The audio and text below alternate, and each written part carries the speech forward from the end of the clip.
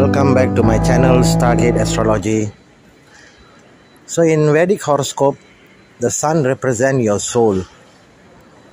So when you have a strong sun placement in your horoscope, then you are a selfless soul. You will be inspired by God. You want to do things for others, not for your personal gains. And that person who have this very strong sun in a horoscope is Mother Theresa. Mother Theresa is an Albanian Catholic nun who have set a precedent, who have at the age of 18 went to India, and she started a missionary whereby her missionary now have 4,000 nuns. So she took care of children, old age people. She entirely dedicated 60 to 70 years of self-service to others, those who are in pain, those who are orphanage children, and many others who need her services. Mother Teresa was given a Nobel Peace Prize for contribution towards humanity and the sacrifice for fellow human being. And later part, after her death, she was canonized and she became the Saint Mother Teresa.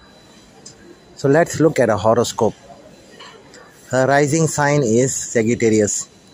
Her moon sign is Aries in the nakshatra of Bharani. So Bharani nakshatra mostly will attain very high status in their life. But most fascinating thing about her horoscope is the placement of the sun in the 9th house in its own sign Leo. So like a flame, just like the sun, she gave sunlight, positive rays, hope for those who are in need, who are deprived of basic necessities. So it is a horoscope of someone who has been inspired by God. The position of Jupiter in the 10th house together with Mercury also indicate, in the sign of Virgo, also indicate doing services for others. So overall, this horoscope is about self-service,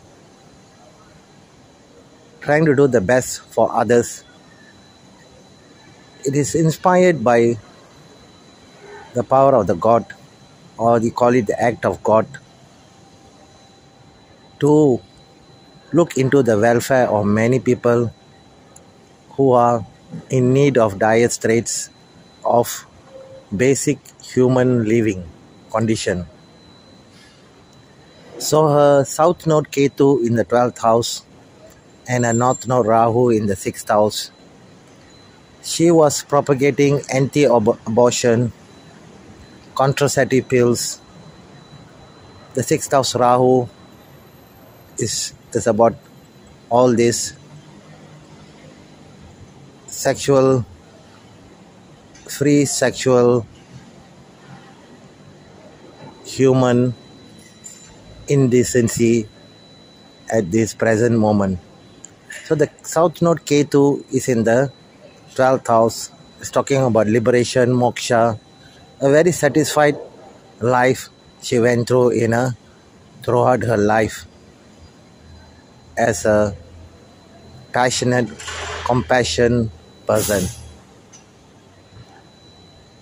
So let us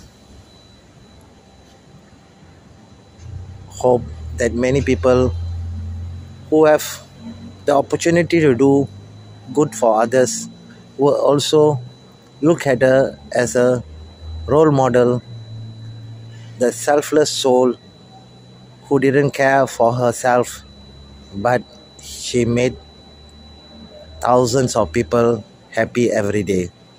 So Mother Teresa will always be remembered